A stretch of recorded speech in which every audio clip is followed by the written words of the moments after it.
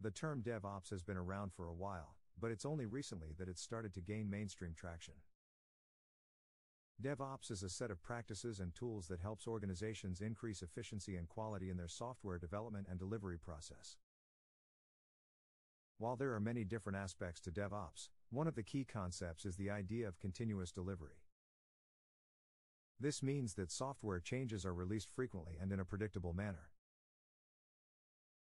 This allows organizations to get new features and fixes to their customers faster, and it also makes it easier to roll back changes if necessary. Another key concept in DevOps is automation. Automating tasks such as testing, deployments, and monitoring can help organizations save time and money. It can also help reduce errors and improve the overall quality of the software. There are many other aspects to DevOps, but these are some of the most important. DevOps is a complex topic, but understanding the basics is a good first step.